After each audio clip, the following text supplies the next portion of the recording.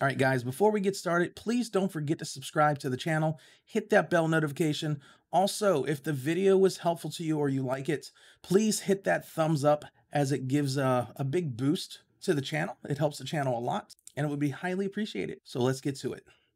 Hey, what's up, guys? This is just going to be a quick video to talk about the Western Digital Easystore external hard drives, specifically the 8 TB models. Now, for years, people have known that they could purchase these drives, and inside of them were rebadged Western Digital Reds. And for a while, they were actually red label drives. You could crack them open and find a red label drive. And then they moved them over to white labels, which were still essentially the same drive, just with a less recognizable label. But you could still read the model number off of it using certain software and figure out that it was a Western Digital Red drive. Now, the model number for those drives was WD80EZAZ or WD80EZAZ. Now, one of the biggest benefits of this is that same drive, if you purchase it as a WD Red, was about $100 to $120 more. So by buying one of these external drives, you could essentially get some pretty high grade hard drives, whether you were running a network attached storage system, a server, or just wanted these as standard external hard drives used the way they were meant to be. Now, over the last 2 months or so, maybe 2.5 months, this has changed.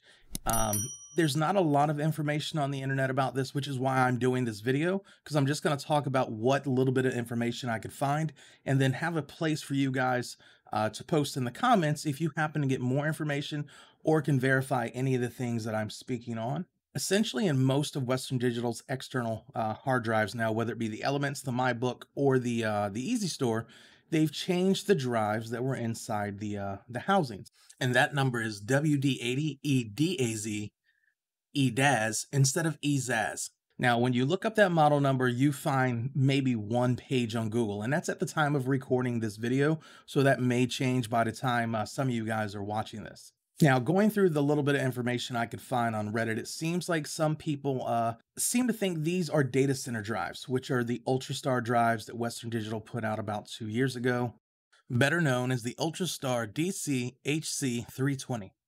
Now, these data center drives are air-cooled drives, which means they're not helium-filled like the red ones that were in a lot of these units before. Now, there's no 100% confirmation that's what these drives are. It's just from everything that folks have put together from doing research. This is what it's leaning to the most as what these drives are. Now, there's a couple of different reasons these could be being used. With everything going on in the last few months, with all the shutdowns throughout China and anywhere else that they may get parts, they just may be short on the red drives that they had been using. And this is what they have to put in these. That way they don't have to slow down production. The other running theory is that it could just be a mistake, that maybe these drives weren't ever specifically supposed to be put into a lot of these cases.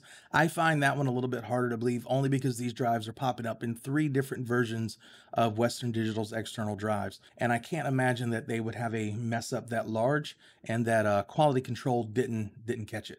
So I'm leaning more towards the first idea that folks are having, is that it was possibly just due to a shortage of drives. This is what was available in bulk so they could keep production up.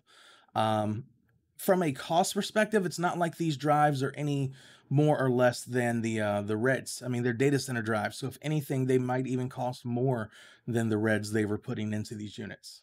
Now, my biggest concern about this drive, and this is probably the biggest red flag and what made me want to do this video to begin with, the standard external drives usually run about 35 to 38C while on idle. I know the external drive that's sitting on my desk right now, when it's idle, runs at about 34C, and then when it's in use, it can get up to about 45, 46, maybe a little bit in the higher 40s during heavy usage.